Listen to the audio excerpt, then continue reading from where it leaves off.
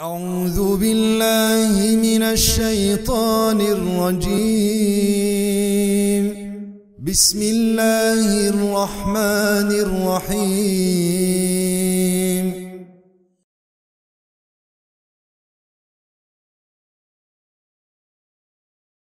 إن الحمد لله نحمده ونستعينه ونستغفره ونؤمن به ونتوكل عليه ونعوذ بالله من شرور أنفسنا ومن سيئات أعمالنا.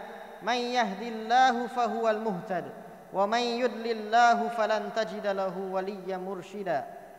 إنه أصلك الكلام كلام الله إلى حدي محمد صلى الله عليه وسلم.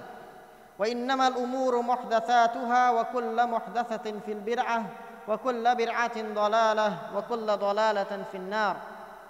أما بعد، وقال الله سبحانه وتعالى في القرآن الكريم بعد أعوذ بالله من الشيطان الرجيم بسم الله الرحمن الرحيم.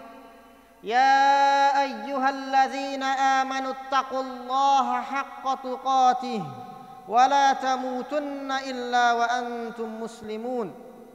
وقال الله سبحانه وتعالى أيضا يا أيها الناس اعبدوا ربكم الذي خلقكم من نفس واحدة وخلق منها زوجها وبث منهما رجالا كثيرا ونساء واتقوا الله الذي تساءلون به والأرحام إن الله كان عليكم رقيبا.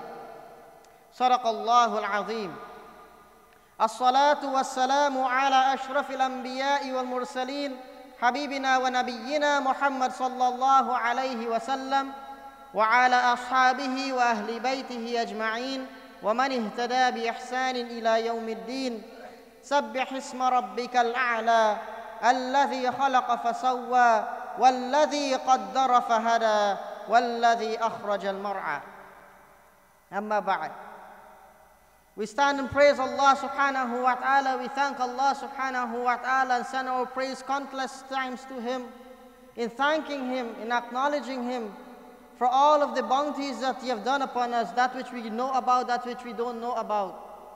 Among the main ones, we thank Allah subhanahu wa ta'ala for the greatest of gifts, and that is the gift of hidayah, guidance for each and every one of us who are here sitting on this day of Jumu'ah, the day that Allah subhanahu wa ta'ala created this dunya, the day that Allah subhanahu wa ta'ala sent down Adam alayhi salam upon this earth, and it is the day on which Allah subhanahu wa ta'ala will bring this world to an end. Subhanallah, sabbih isma rabbika al-a'la. The reminder with us today is from a very important surah of the Quran, of which Umar radiallahu anhu reported the Prophet sallallahu alayhi wasallam, when he received these ayat, the Prophet sallallahu alayhi wasallam said, on this occasion, 10 such verses have been sent down to me, that one who measures up to them will most certainly go to paradise. And these are the first 10 verses of Surah Al-Mu'minun. Allah subhanahu wa ta'ala said to us first in this surah, Bismillahir Rahmanir Rahim, قَدْ أَفْلَحَ الْمُؤْمِنُونَ. قَدْ أَفْلَحَ الْمُؤْمِنُونَ. Allah subhanahu wa ta'ala is saying most definitely, without doubt, successful is the believer. Successful are the believers. Who is a believer?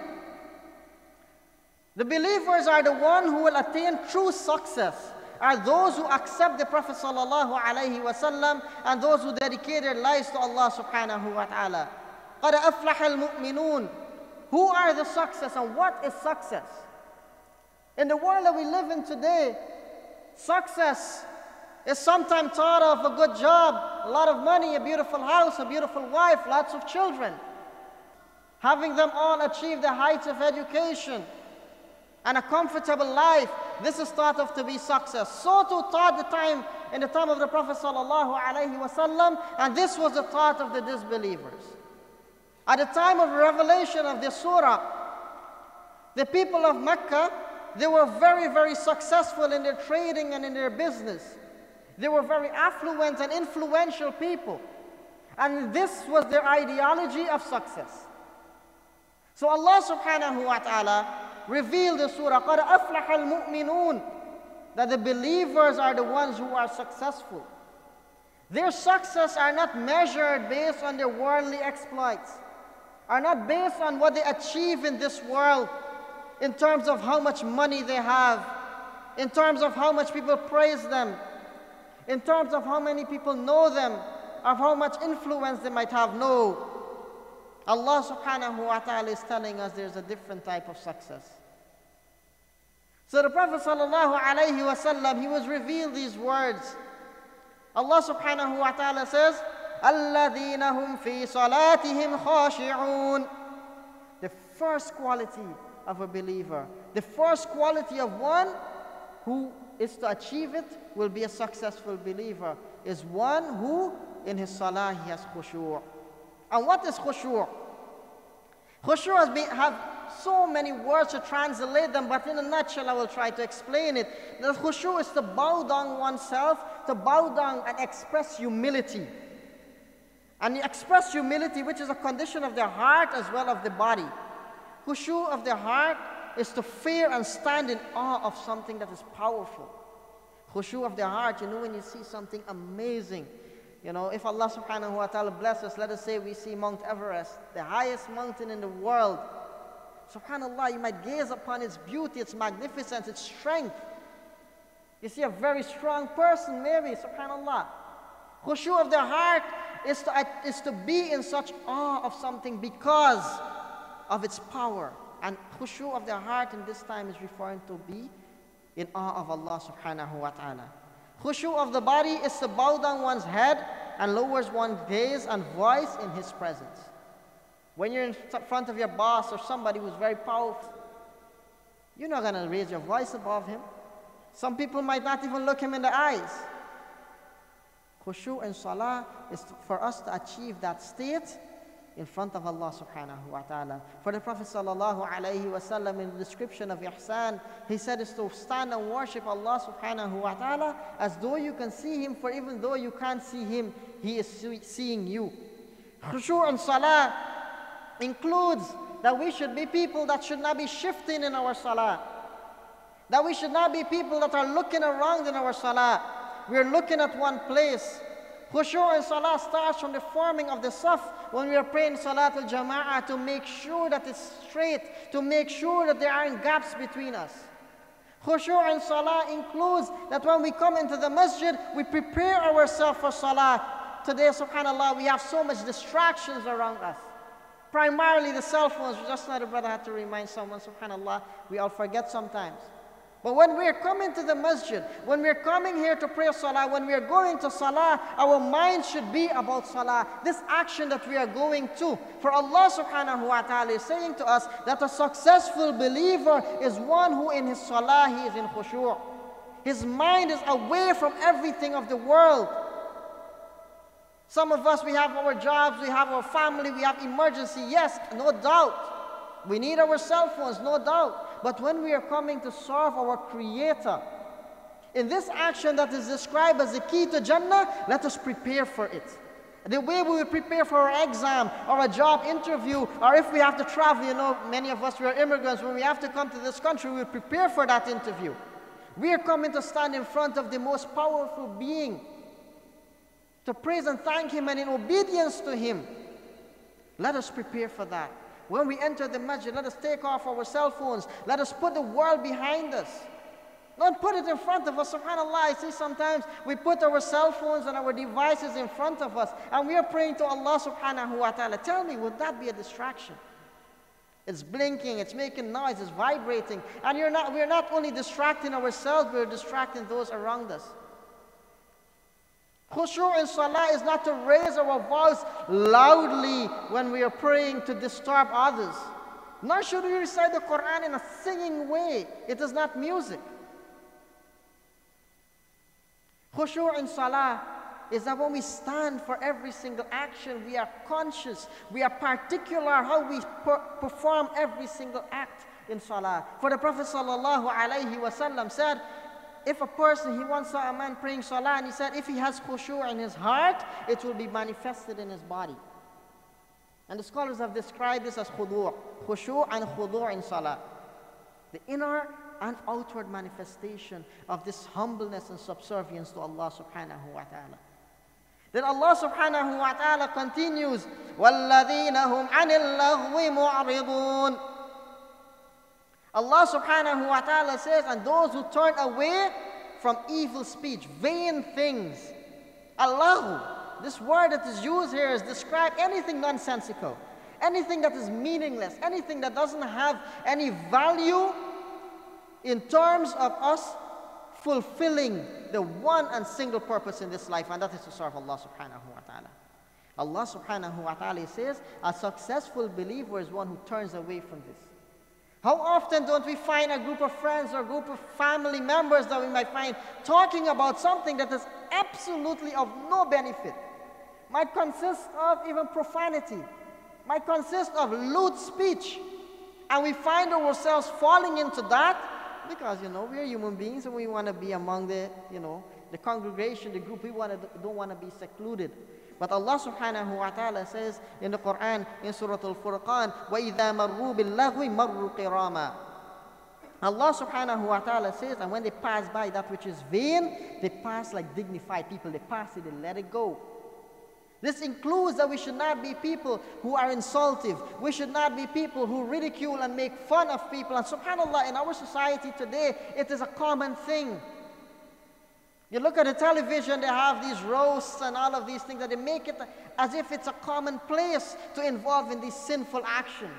We are Muslims. We are people striving for a higher purpose.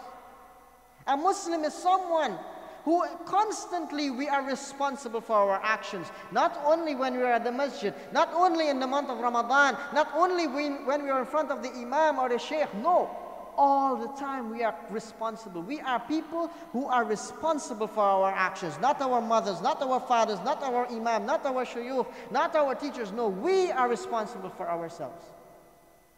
And our mindset should be like that. That is why the Prophet ﷺ said, اتَّقِ اللَّهَ حَيْثُمَا كُنْتَ. Be aware of Allah, be conscious of Allah, fear Allah wherever you are in every single situation. And if we are cognizant of this, then anytime we find ourselves slipping, we will make that effort to rectify it immediately. Rectify it immediately. We are human beings, we will sin, we will slip up, we will make mistakes. But constantly we have to remind ourselves who we are and what we are here to do. And all of our actions should be inclined towards fulfilling this one purpose. Allah subhanahu wa ta'ala then continue. And now this is not for ourselves alone, but for the others. وَالَّذِينَ هُمْ لِلزَّكَاةِ فَاعِلُونَ. And those who observe the zakah and spend it appropriately. The word zakah, my dear brothers and sisters, after we would have compiled our wealth, Allah subhanahu wa ta'ala bless us, subhanallah, we are better off than some people, then we have to give this due to the poor. No, this is not our money. This is not our wealth. The zakah doesn't belong to us. This is from part of the hudud of Allah subhanahu wa ta'ala, that which we don't transgress. This is something that we owe. When we give the poor and the needy their zakah, when we give them sadaqah, this is not we doing them a favor, but rather Allah subhanahu wa ta'ala has created for us an opportunity for us to gain from His mercy, for us to fulfill our requirement. For Allah subhanahu wa ta'ala tells us for those who give in their zakah. And what is zakah? What is zakah? Zakah means to purify something. So our wealth is not purified until we give our zakah. Because that requirement is upon us until we give what is required of us. Every single Muslim, every single one of us, we should know what we have. Our wealth, we should keep we should be conscious of this. And if you don't know how to give your zakah, consult your imam, consult the knowledgeable people around us, because not all of us might know everything. But strive to figure out this so that you may not be unjust. You may not transgress and hold back from that which is due upon you. When we are giving our zakah, my dear brothers and sisters, this is not the IRS in which we are trying to, find where we have a tax break. No. We don't try to fool Allah subhanahu wa ta'ala. One of my teachers, I remember him saying that, who are we going to try to fool Allah subhanahu wa ta'ala? We can't hide our wealth from Allah subhanahu wa ta'ala. No, you can't fool Allah. Let us try. We don't have to take away this 2.5% or how much is it that you owe. Do not try to hide this from Allah subhanahu wa ta'ala. Try your best to fulfill this duty. Even if it is $1, make sure you give that $1 in zakah, my dear brothers and sisters. Then Allah subhanahu wa ta'ala comes to a very important part. وَالَّذِينَ هُمْ لِفُرُوجِهِمْ حَافِظُونَ إِلَّا عَلَىٰ أَزْوَاجِهِمْ أَوْ مَا مَلَكَتْ أَيْمَانُهُمْ فَإِنَّهُمْ غَيْرُ مَلُومِينَ فَمَنِ ابْتَغَىٰ وَرَاءَ ذَلِكَ فَأُولَٰئِكَ هُمُ الْعَادُونَ. Allah subhanahu wa ta'ala says, and those who guard their private parts, except from their wives or from those their right hands possess, for indeed they will not be blamed. But whoever seeks beyond that, in terms of lust for their desires, then those are the transgressors. أُولَٰئِكَ هُمُ الْعَادُونَ. What does it mean? What does it mean to protect our private parts? As a Muslim, we are people who are supposed to be modest in every sense of the word. We are people who are supposed to protect ourselves from any form of sexual perversion, any form of sexual transgressions. And look at our world today. We are people who are moving away from this protection, from this guardianship of our private parts, protecting ourselves from immorality. We look at our society today, homosexuality is rampant. We look at our society today, zina, fornication and adultery is commonplace. We look at our society today, young unmarried couples having all sorts of relationships. That subhanAllah, we see the effect of it in the divorce rates happening around us. We see the effects of it, of the loss of Islamic consciousness in our society today. Allah subhanahu wa ta'ala is telling us from among the qualities of one who is a believer, of one who will inherit paradise, is someone who protects their private parts. But this is not to say that having sexual relations is a bad thing. No. Allah subhanahu wa ta'ala tells us in the Quran, إِلَّا عَلَىٰ أَزْوَاجِهِمْ, giving us the exception that this is something beautiful. This is something of the comforts and joys of this world that He has allowed the human being, but it must be kept within that which Allah subhanahu wa ta'ala has allowed us. Within our marriage, between a husband and wife. Keep that, protect that. And in that is the protection of our family values. We are, as young people, Allah subhanahu wa ta'ala, the Prophet sallallahu alayhi wa sallam, told us in a hadith that one of the people who will be protected under the shade of Allah on the day of Qiyamah, on the day in which there will be no shade, will be a youth who spent his youth in servitude to Allah, protecting himself, safeguarding himself from all of these misguided and shameless actions. Is it an easy task? Definitely not. But it is something that we must strive to achieve. And if you find yourself slipping, turn back to Allah subhanahu wa ta'ala. Beg of Allah subhanahu wa ta'ala. Seek righteous company.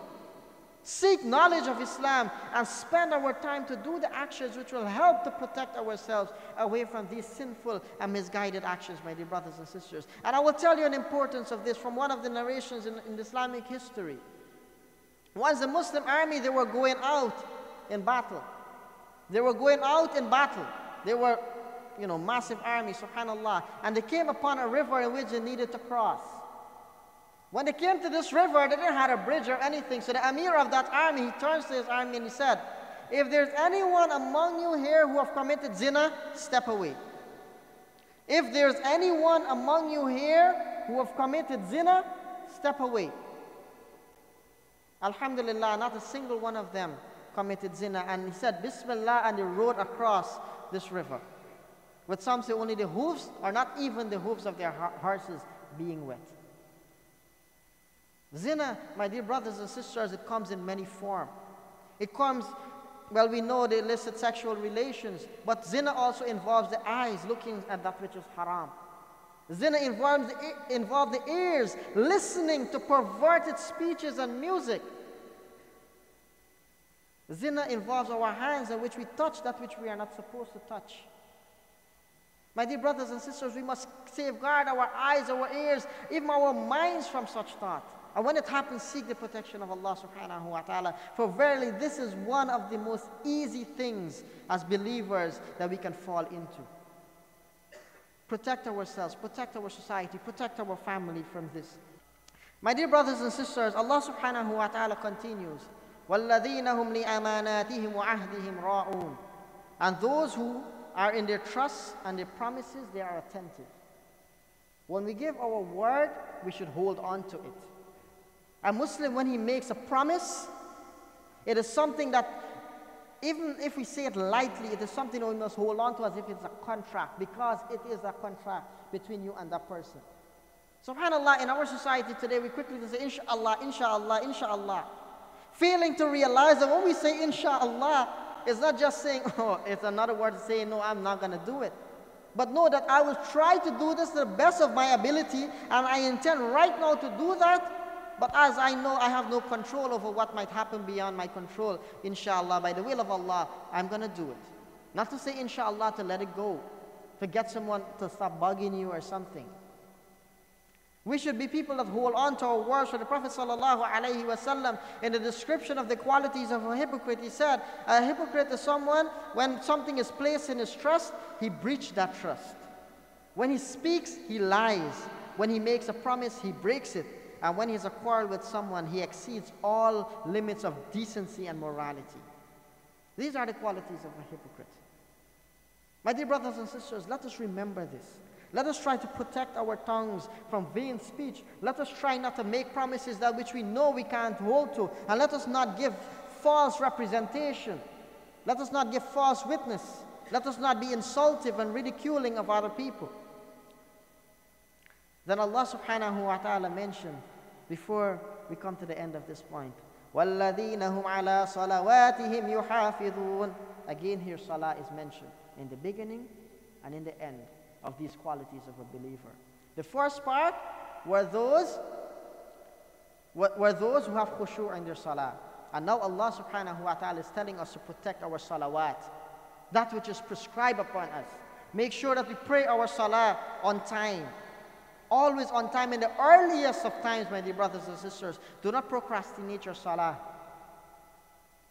Telling us that we protect our salah by making sure that we are purified properly, that we pray all of our prescribed salah. We're not going to pray Salatul Dhuhr and Asr and Maghrib and Isha and forget Salatul Fajr.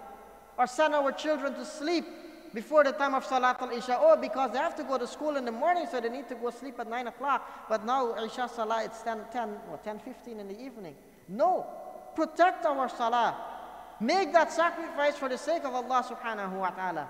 As I mentioned earlier in the hadith of the Prophet sallallahu alayhi wa sallam, he mentioned that salah is the key to Jannah.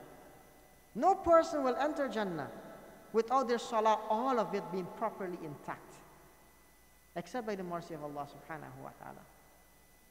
Salah is that important. Then Allah subhanahu wa ta'ala says, a person who does all of these things, have khushu' in their salah, give their zakah, protect their tongues, protect their private parts, are constant in their salah, أُولَٰئِكَ هُمُ الْوَارِثُونَ. Then these are the inheritors.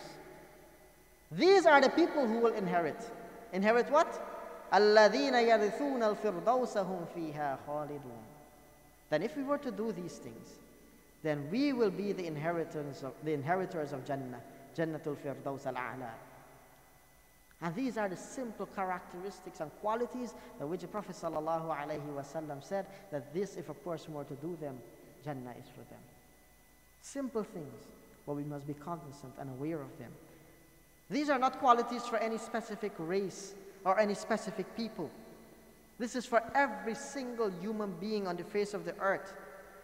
These excellence of character can only be attained through sincere faith and excellent moral qualities, and by observing all of the prescribed laws of Allah subhanahu wa ta'ala in every aspect of our life. We can't be performing our salah yet go on the road and insult someone. We can't be giving our zakah and telling someone they're ungrateful because we give them our zakah. We can't come and pray 5 salah and 1 salah and 2 salah. No. All the time, fulfill all of the prescribed actions. True success is not achieved in this world, my dear brothers and sisters. And the reason Allah subhanahu wa ta'ala sent this ayah at that specific time, this was a time when the believers were in a very difficult situation. And it used to be masqueraded to them that success in this world, just like how it is shown to us in this world today, that success is upon how much wealth or how much anything you would have achieved in this world. But Allah subhanahu wa ta'ala is telling us no. Success is in the akhirah. Success is the one who entered the Jannah of Allah subhanahu wa ta'ala. And think about this. This is a thought that I would like for each and every one of us to leave here with today. Imagine to stand in front of Allah subhanahu wa ta'ala on the day of Qiyamah, just having to do these very few and seemingly simple actions, and yet we fail to do them. Fail to do the one single purpose we were sent to this world for, and that is to serve Allah subhanahu wa ta'ala, be obedient to Him. Our job, our family, our society, everything else is there to support that. Let us not forget that. And if we were to hold on to this, by the ni'mah of Allah, with sincerity in our heart, by the ni'mah of Allah, by the rahmah of Allah subhanahu wa ta'ala, each and every one of us will be from among those who are the inheritors of Jannah. I ask that Allah subhanahu wa ta'ala bless us all. Ameen. May Allah subhanahu wa ta'ala accept from us our actions. May Allah subhanahu wa ta'ala help us to do those actions that are necessary of us. And may Allah subhanahu wa ta'ala help us all in any shortcomings that we might have in fulfilling any of His commandments. May Allah subhanahu wa ta'ala give us the guidance. May Allah subhanahu wa ta'ala give us the strength. And may Allah subhanahu wa ta'ala give us the resilience to continue upon His path. May Allah subhanahu wa ta'ala forgive us and accept from us. أقول قولي هذا وأستغفر الله لي ولكم وآخر دعوانا الحمد لله رب العالمين.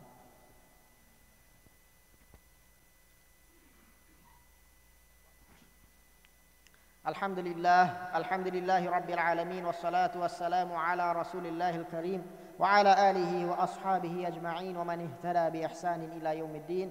اللهم صل على محمد وعلى آل محمد كما صليت على إبراهيم وعلى آل إبراهيم إنك حميد مجيد. اللهم بارك على محمد وعلى آل محمد كما باركت على إبراهيم وعلى آل إبراهيم إنك حميد مجيد. اللهم اغفر لنا وارحمنا. اللهم إنا نسألك علما نافعا ورزقا طيبا وعملا متقبلا. اللهم اغفر لنا وارحمنا. اللهم إنا نعوذ بك من عذاب القبر وبالعذاب جهنم ومن فتنة المحيا وممات ومن شر فتنة المسيح الدجال. اللهم انصرنا. اللهم احفظنا. اللهم انصر الإسلام المسلمين في كل مكان. اللهم انصر الإسلام المسلمين في سوريا. اللهم انصر الإسلام المسلمين في فلسطين. اللهم انصر الإسلام المسلمين والمجاهدين في يمن وفي العراق وفي أفغانستان وفي شيشان وفي كشمير. اللهم انصرهم. اللهم اغفر لهم. اللهم ارحمهم. اللهم تقبل منا صلاتنا ودعائنا وقيامنا. اللهم اهدنا واغفر لنا وارحمنا. عباد الله، إن الله يأمركم بالعدل والإحسان وإيتاء ذي القربى وينهى عن الفحشاء والمنكر والبغي يعظكم لعلكم تذكرون. اذكروا الله يذكركم واستعينوا يستجب لكم ولذكر الله تعالى أكبر وأقيموا الصلاة. بسم الله الرحمن الرحيم. والعصر إن الإنسان لفي خسر إلا الذين آمنوا وعملوا الصالحات وتواصوا بالحق وتواصوا بالصبر.